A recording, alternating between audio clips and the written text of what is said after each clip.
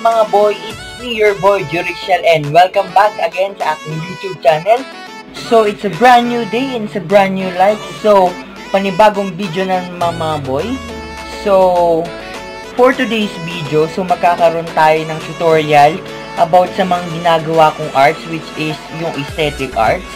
So, before I start, please follow me on my Instagram account at Juricziel Arts.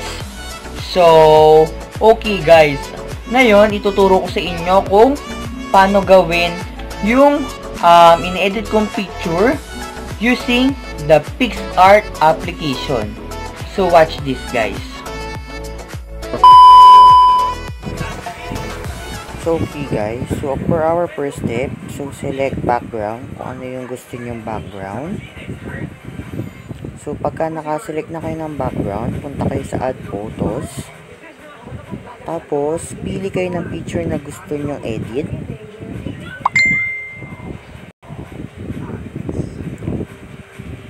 Then, click the photo.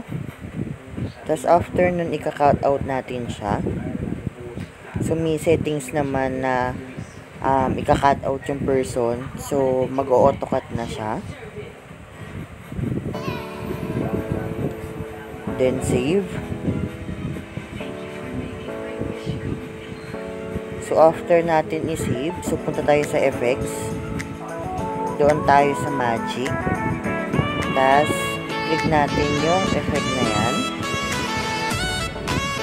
Yan, para magiging cartoon siya. Bawasan natin konting effect. Tapos, after nyan, save ulit natin. Tapos, add stickers. Kayo bahala kung anong gusto nyo yung design. For this video, ang gagamitin natin ay sunflower na sticker. Lalagay lang tayong konting design mga boy. So, okay, click. So, iliitan lang natin siya para sakto sa tenga niya. And, lagyan natin siya ng effects din. Kagaya nung sa pinaka-subject natin. Then, bawasan natin ng konting effect. Then, resize natin. And, ilagay natin sa may bandang tenga. Tapos, after nyan, add sticker ulit. Hanap lang tayo ng iba pang design na pwede. Then, resize natin. Kayo bahala, mga boy, kung anong design yung gusto nyo. So, it's up to you.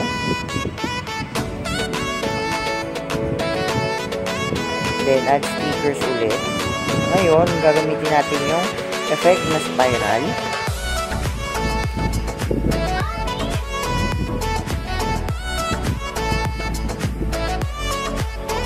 Then, pili lang tayo kung anong gusto natin design. Then, resize natin. Okay, i-move lang natin and i-resize.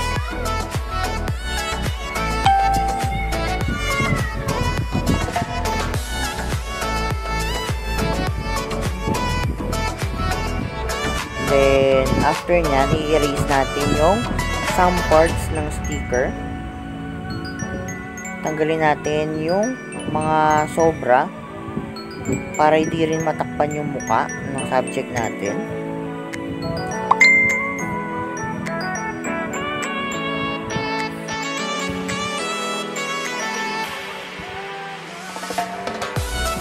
Ayan.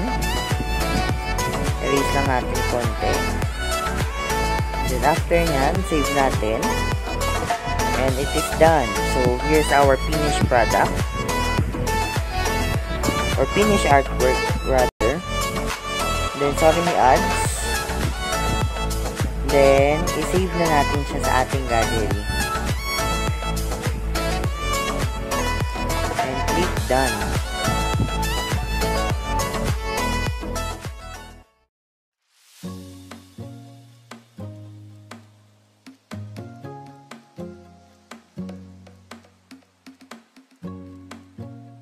One eternity later. So okay guys, thank you for watching sa aking tutorial kung paano gawin yung aesthetic arts using Picsart application. So sana is natutunan nyo kahit sa simple way kung paano mag-edit ng picture. So hindi ako professional artist, pero ginagawa ko lang po to para malibang ako. So sa mga gusto pong magpagawa ng aesthetic arts, so comment down below your name and your picture. Tapos, i-message nyo na lang ako sa Facebook kung gusto nyo magpagawa. So, sa inyo doon pala isa yung picture nyo. John Lawrence Pascual on Facebook, guys. So, thank you guys. Thank you for watching and see you on my next vlog.